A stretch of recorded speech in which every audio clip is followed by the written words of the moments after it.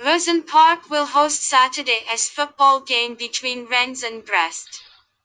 Les Rouges et Noirs to bounce back from a shocking 2-1 loss to Angers, and they are likely to fight tooth and nail against Brest.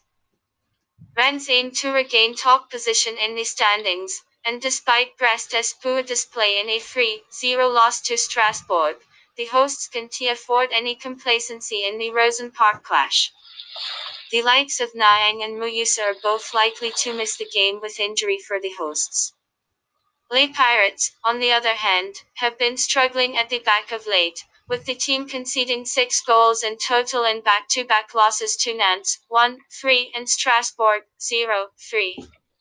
The likes of Bain and Pierre Gabriel are likely to miss out for the visitors.